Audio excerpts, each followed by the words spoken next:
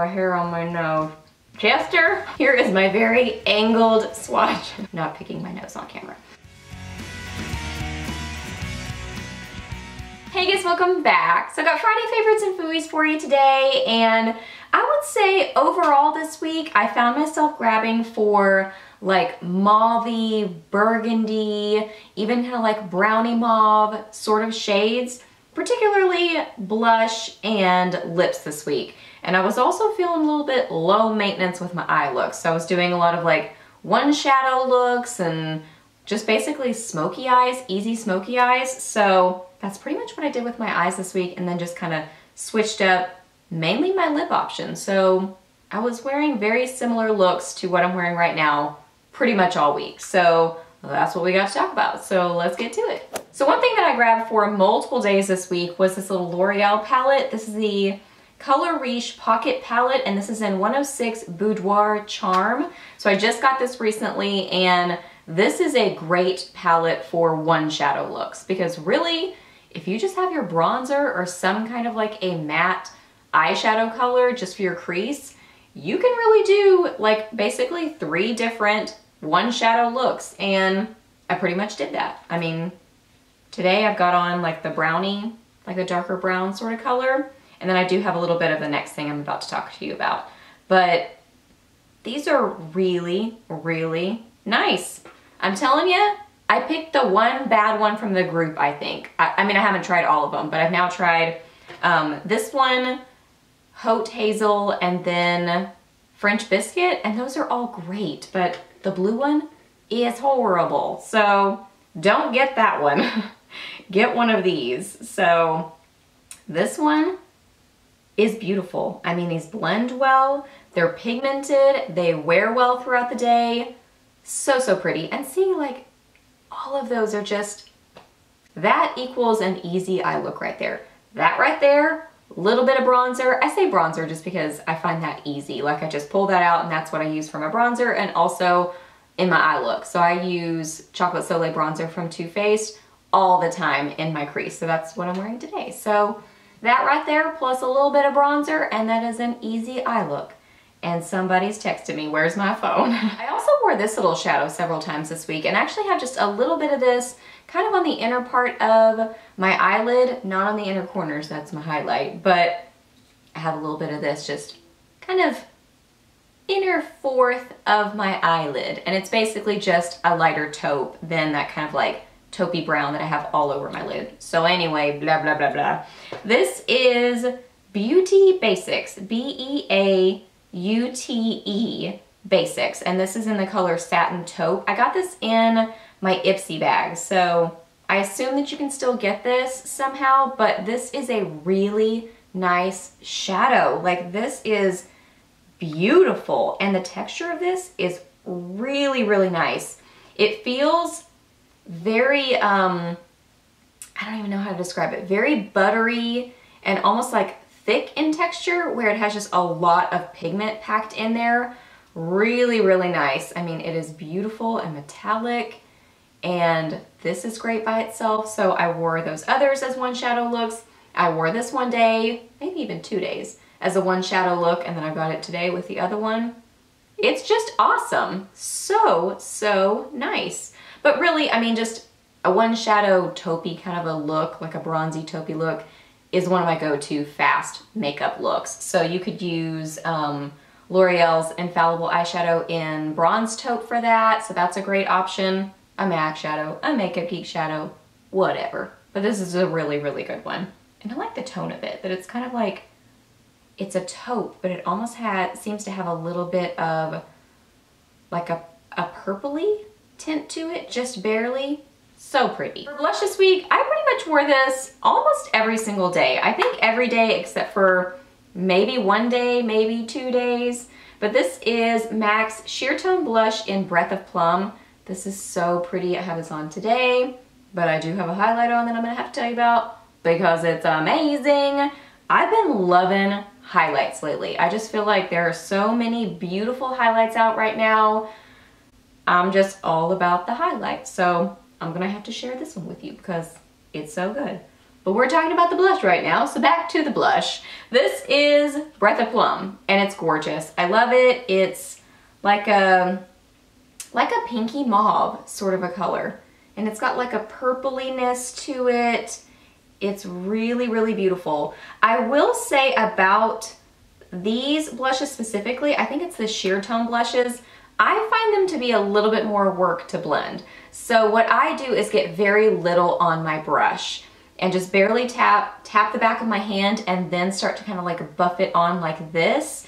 And I find that that kind of helps with the application. I just find that these stick a little bit more. You'll have to let me know if that's your experience with them. I don't really remember that happening with other MAC blushes, but I noticed it a little bit with this one this week. So that's just a little side note. So you may want to kind of like build up the color slowly to help you with the blending.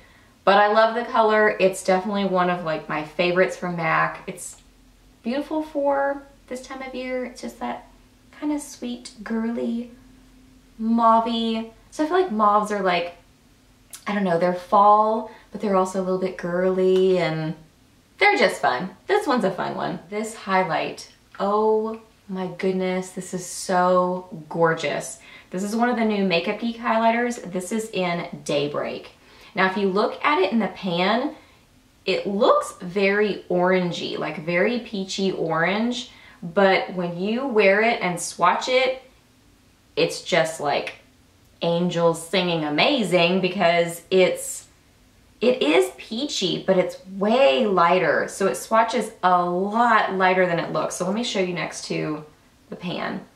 See how much lighter that looks? So don't be scared by the pan. Like if you see the pan or if you order it and you go, holy moly, that's not what I thought I was getting. Don't be afraid of it because it doesn't look the same in a swatch as it does in the pan. This is absolutely gorgeous. It's like a champagne, but with a strong peachy tone to it. It's absolutely incredible, so beautiful. I think this one was recommended for medium skin tones, maybe? Okay, my camera just cut me off. Rude. But I think I was saying that I think that this was recommended for medium skin tones. And I think it would definitely work for medium skin tones, but I'm more kind of fair. I don't know if I call myself porcelain, but I'm more on the fair side and it definitely works for me too. So this is just, I mean, I don't even know what else to say about it other than just look at it, watch that highlight, watch that like glisten and gleam.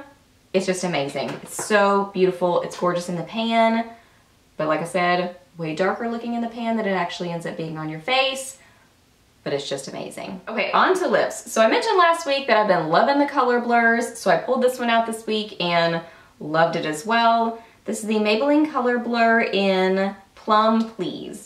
And I believe that this is the darkest one that they have, the darkest shade, and it's amazing. This is like a dark kind of plummy.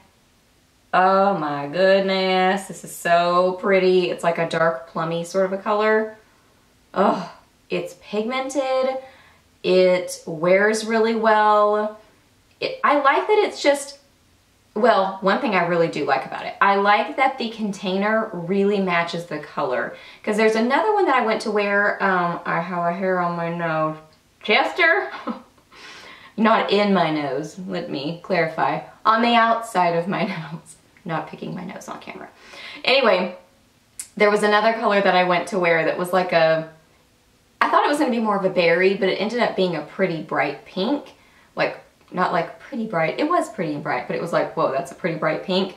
This one really ends up looking like it does in the container. So that one I felt like in the container it looked like it was going to be, the outside looked like it was going to be more of a berry, but it was really more of like a bright fuchsia. So anyway, I like that the outside container matches it, and it's a really pretty color. Love it so much. Gorgeous. I'm just really, really enjoying the color blurs right now. And I love this combo right here. This is a new purchase for me too. I just got this recently. It was part of a little trio set. I don't remember what the trio set is called, but I will find it and link it down below for you. Both Mallory and Ashley talked about this set. First, Mallory talked about it on her Snapchat, so I ordered it, and then Ashley mentioned it, I think, in her Friday favorites just recently. So they love it too, and so we're all three obsessed with it because this is a beautiful set. But these are the ones that I wore this week. I didn't wear, comes with a liner and 2 of these. I wore this one this week, not the other one. So this is the Huda Beauty Lip Contour Liner. Basically, this is in Trophy Wife. So the other color I didn't wear this week in the liquid lipstick is called Trophy Wife. The one that I wore this week is called Muse. And it's just like an amazing, oh my goodness, like taupey mauve.